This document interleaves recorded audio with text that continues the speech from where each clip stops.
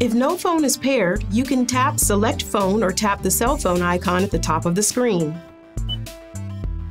On the Bluetooth setup screen, tap the Add button.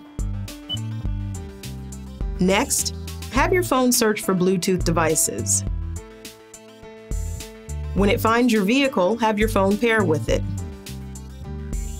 When you see Bluetooth pairing was successful, both your phone and music player have been paired.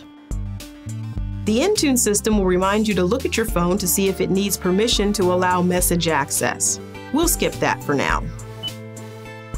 Tap OK and press the Home button to return to where you started.